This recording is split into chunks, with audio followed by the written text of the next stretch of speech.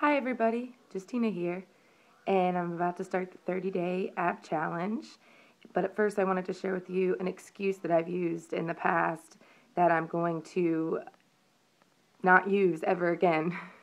And that is the fear of failure. I'm a perfectionist, and if after a week or 2 weeks I don't see perfect results, or if I'm maybe find out that something I'm doing isn't working for me, I just give up instead of continuing to stick to it and be patient and wait for results. So today I commit to completing the entire 30-day challenge, and I can't wait to see what's going to happen. Have a good day.